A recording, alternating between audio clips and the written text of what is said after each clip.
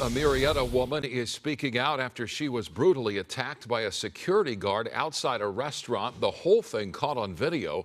A warning here, some might find this disturbing. The attack happened on June 25th outside the Cove Bar and Grill on Murrieta Hot Springs Road near Hancock Avenue. Video shows a security guard hit Ashley Gardino twice in the face during a verbal altercation. The second blow knocks her unconscious for 15 minutes. She was rushed to the hospital where she spent 9 days recovering from those injuries. Murrieta police have arrested 24-year-old King Tupu Logotala of Hemet. No hands are ever a part of the equation, especially over verbal altercation, should he have hit me. So I could have been saying whatever I wanted. I don't know what it was.